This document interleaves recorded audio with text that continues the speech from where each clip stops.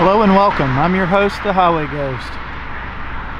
Today I'm in the Florida Panhandle in Gulf Breeze, a small area located in northwest Florida, not far from the Alabama state line. And it has always been the home of UFO sightings. Okay, this is Collie Cove Drive in Gulf Breeze, Florida.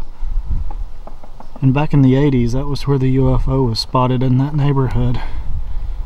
Right there, where Ed Walters filmed it and photographed it. Very cool. You can't go in, it's private property. But that was where it happened.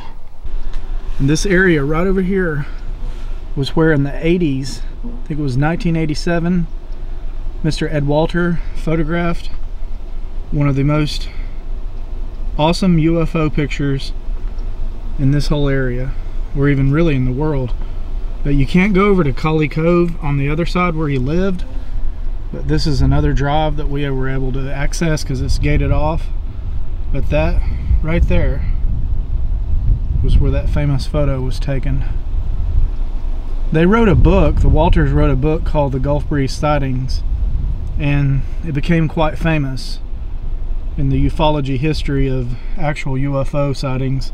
But Gulf Breeze is a hot spot.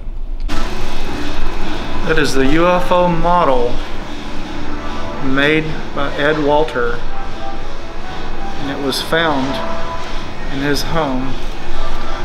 It says UFO model consisting of 2 styrofoam plates attached by a strip of paper, found in his home before he moved out of Pensacola. Claimed to have spotted UFOs.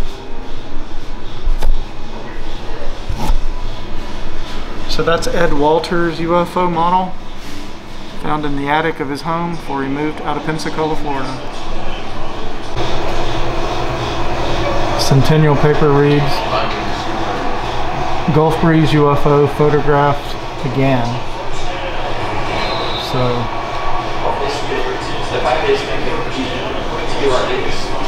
wow, that article was from 1988. It's a very beautiful part of the country in the Panhandle of Northwest Florida. But not only does it have beautiful scenery, palm trees, and sunny weather, but it's also got a history of an incident that took place right beyond those tree lines in the year of 1987. A local man by the name of Ed Walters would document and photograph UFO photos on Collie Cove Drive across from this park that would forever be a part of ufologists' studies and the history of UFOs. Now, a lot of people said, oh, it was just photographs, it was a hoax, that he took pictures of a model. But I find it strange that authorities seized his UFO model from his attic after he left. Why would law enforcement be interested in a little piece of styrofoam made into a UFO if there wasn't something to the story? Right past these trees is a gated off community where it happened. The skies right there is where the UFO hovered over Ed Walters' home.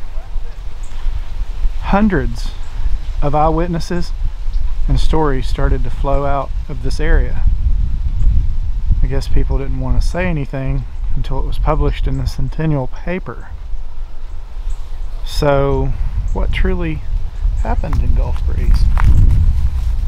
If you're a true believer in the supernatural such as me, you'll understand that UFOs and paranormal is very real. And right there is like the Roswell of Florida. Although the craft didn't crash, it hovered long enough for photos to be taken that were very clear. A round, disc-shaped object was photographed, almost as close as the tree line. I mean, it was like right over his house. And I truly believe that that was authentic, just like all other ufologists that come and study this place.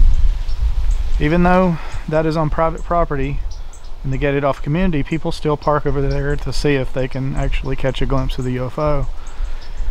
They've actually spotted what they said was the faceless man driving an SUV that's dark. It's like a Men in Black kind of situation. And also there's a red light that will appear in the sky so frequent that the locals gave it the nickname of Bubba. But this is Ground Zero, Gulf Breeze, Florida. Always wanted to come here and check this out. Shoreline Park is a place to look for UFOs.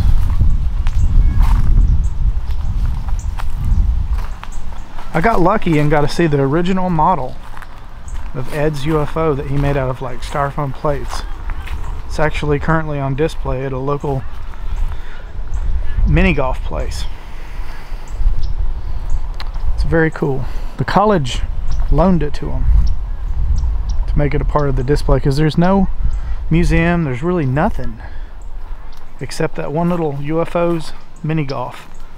And they have like a few movie posters and games, and it's kind of UFO themed to remember the Gulf Breeze incident of 1987.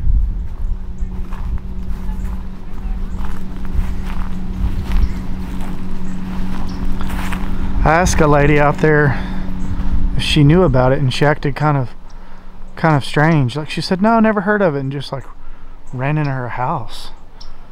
I said, well, you should check it out. It's interesting. How could you live in this area and not know about something as famous as Roswell happening out west in New Mexico? This is one of the biggest UFO hotspots in the world. I've often wondered if extraterrestrials don't come to our planet in certain areas more than others. Could this be the end of some kind of vortex, or you know, like what they call a wormhole in space, since this is not far from the Bermuda Triangle? You know, the ley lines align with areas like this, but who knows? We just have to keep looking up into the skies. Highway Ghosts, Gulf Breeze, Florida. Thanks for watching.